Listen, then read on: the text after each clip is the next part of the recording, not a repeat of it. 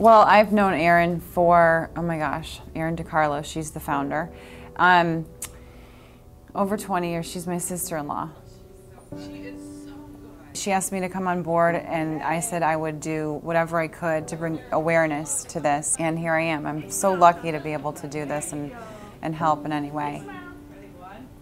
When Thomas was born, when I heard that he had cerebral palsy, I was just like, I didn't really know anything about cerebral palsy and how to deal with it, and knowing Erin, she wanted to make sure that he was treated like every other child and he was able to enjoy things like every other child and do the things that other kids do. To watch her work with these kids and the staff and bring over people from Hungary to develop this program here. Who does that? She does. To see the jump from where he was as a baby to where he is now, I can't believe the changes that I've seen in him through what she's done with Rising Star and how other kids have benefited from this.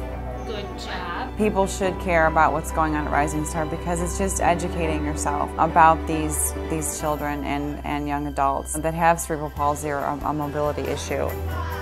We all have our disabilities, I think, but sometimes we don't want to always expose them. And that's what I think is so brave about these kids and young adults is just they're out there. That's what you see is what you get, but there's so much more that they have inside. They are able to think and to feel and to grow and to mature just like everybody else. Conductive education is what they do here, and seeing the program and how the kids are able to learn and to grow and to do things that people say that they wouldn't be able to do, to make sure that your child has the best quality of life, and that's what they're doing here at Rising Star.